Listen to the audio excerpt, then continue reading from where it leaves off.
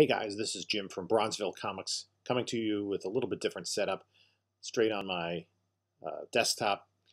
And I'm going to talk today about another way to get comics, except I didn't get any comics.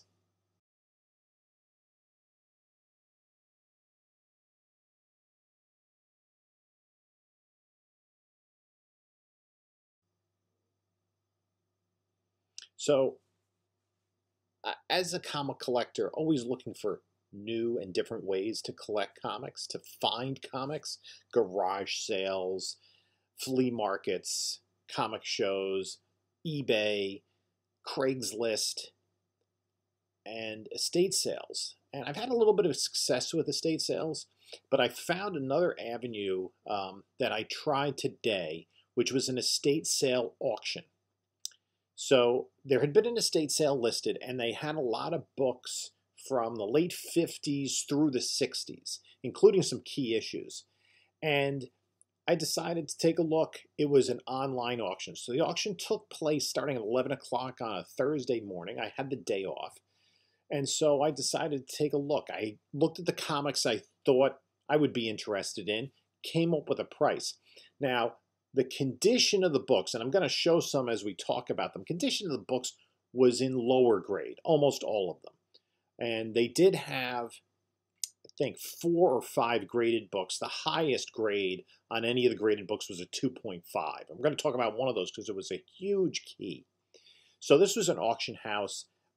This particular auction had a lot of toys, vintage toys, and about half the lots were comic books. DC, Marvel, Gold Key, and as I said, most of the comics, late 50s into the 60s. They did have some comics from the 70s and 80s, and I had no idea as to how the auction would go or what the bidding audience would be. So early on, I was a little bit surprised by some of the prices of the auction.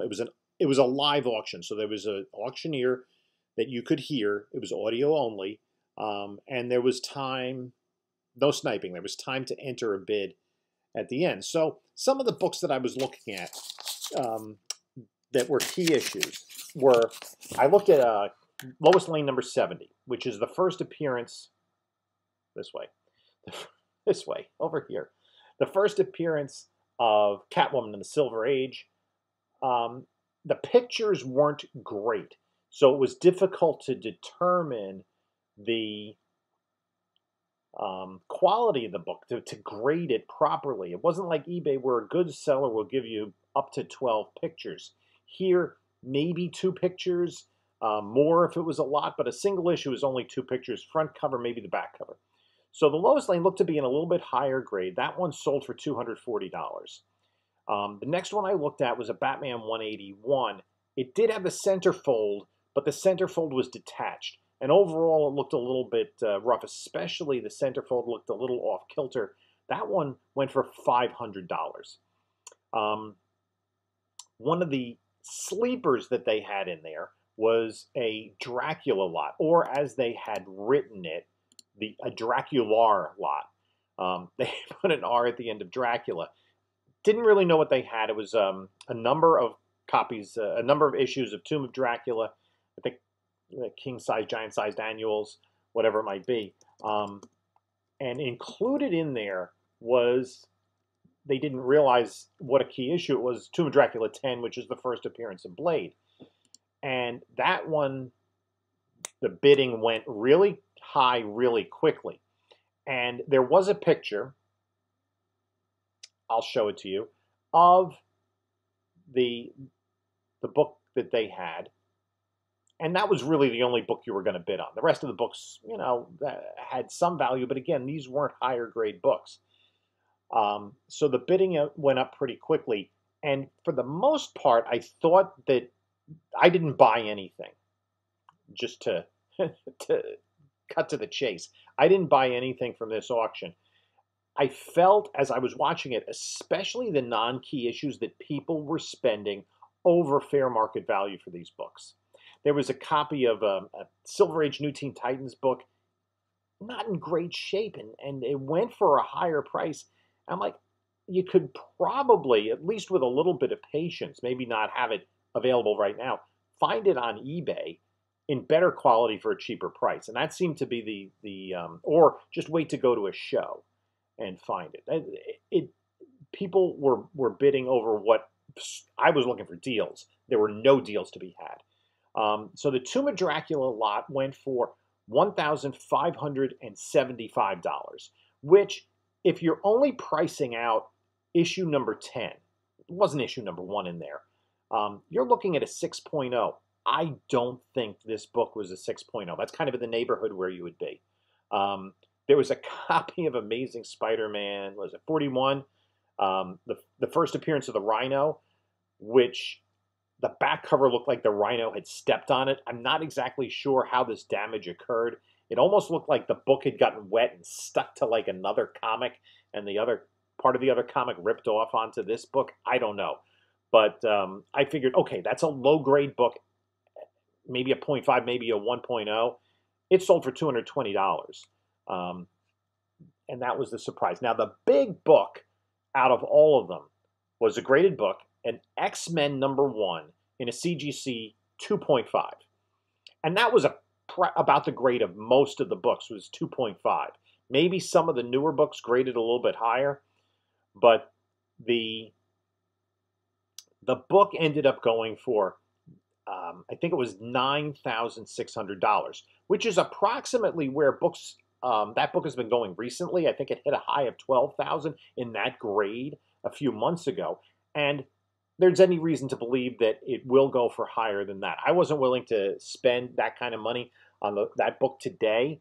That's a lot to put out. I probably would have gone maybe $5,000. But the thing to remember in this auction, unlike eBay, there was a 17.5% buyer's premium, much like when you buy on Heritage. Like on eBay, the seller pays all the fees. On Heritage, both the seller and the buyer pay, and the same is true in this auction house. And if you add in the buyer's premium, you're talking about $11,000 book, which is just about fair market value. I don't think that the buyer overpaid for that, but they didn't get a deal on it either.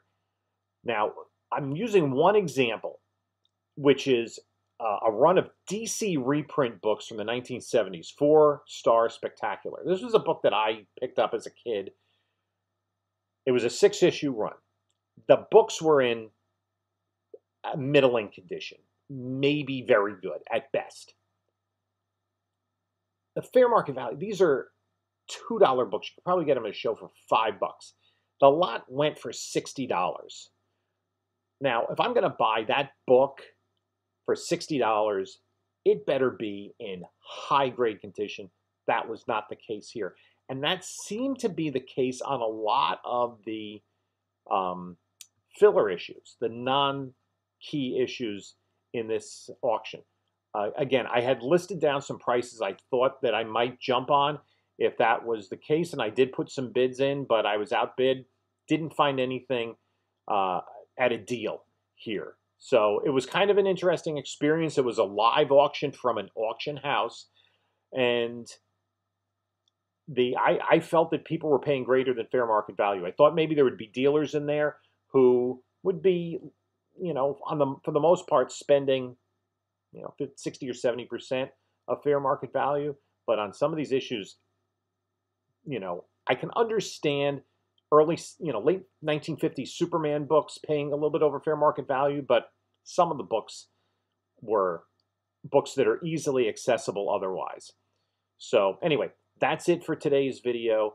A little bit different setup today. I'm doing this kind of late at night before I go to sleep. So I hope you enjoyed the video, and if you did, like, subscribe, leave a comment. Let me know if you've had any experience in this sort of situation. And until next time, enjoy your comics.